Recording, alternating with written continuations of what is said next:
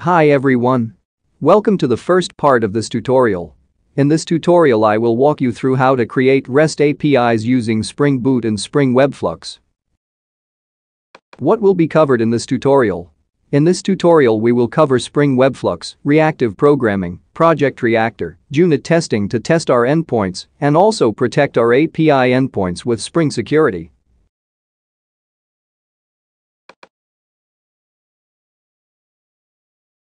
Spring Webflux is reactive stack web applications built on a reactive streams API to run on non-blocking servers such as Netty, Undertow, and Servlet 3.1 Plus containers. For more information about Spring Webflux, please visit documentation at spring.io.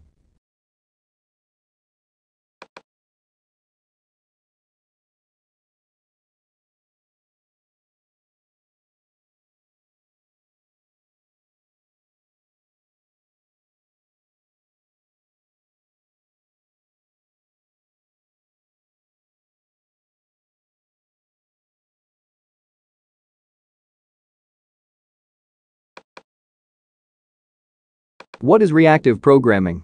Reactive programming is a programming paradigm oriented around data flows and the propagation of change. It is about writing code that defines how to react to changes, such as user inputs or data coming from stream, in a non-blocking manner. Project Reactor. Reactor is fully non-blocking and provides efficient demand management. It directly interacts with Java's functional API, completable future, stream, and duration.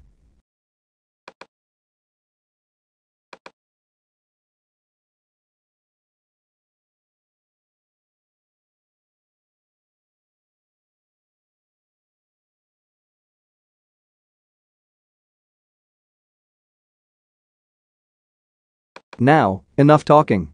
Let's get started by create project for this tutorial using Spring Initializer.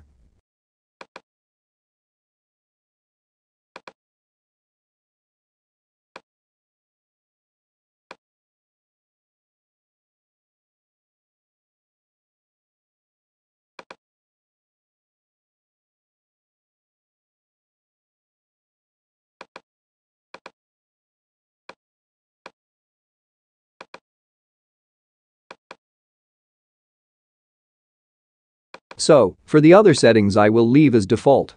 Project type, Maven project. Language Java. Spring Boot version, 2.2.6. Packaging, jar. Java version, 8.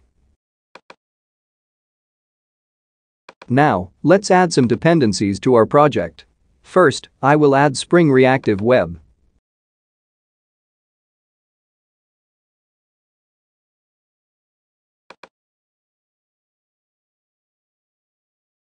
Then, add Spring Data Reactive MongoDB for our persistence layer.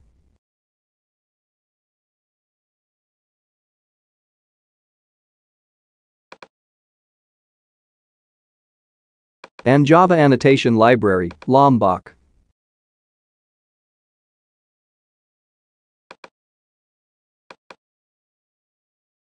So, that's it for now. We might need some other dependencies, but let's add them as needed. Now, click on Generate, and it will download your project as a zip file.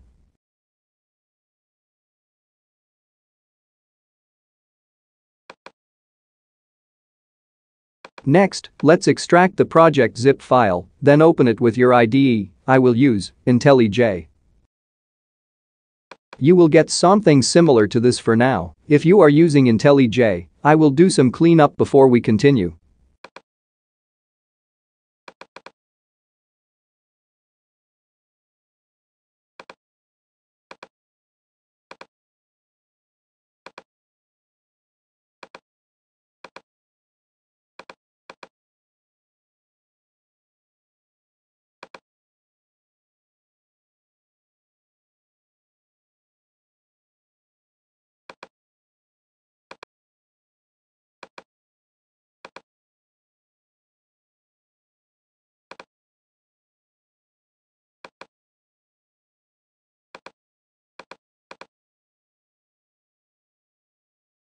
I did some mistake on the artifact name and project name, and now I have changed it. So, if you follow me and did the same, please go ahead and change that.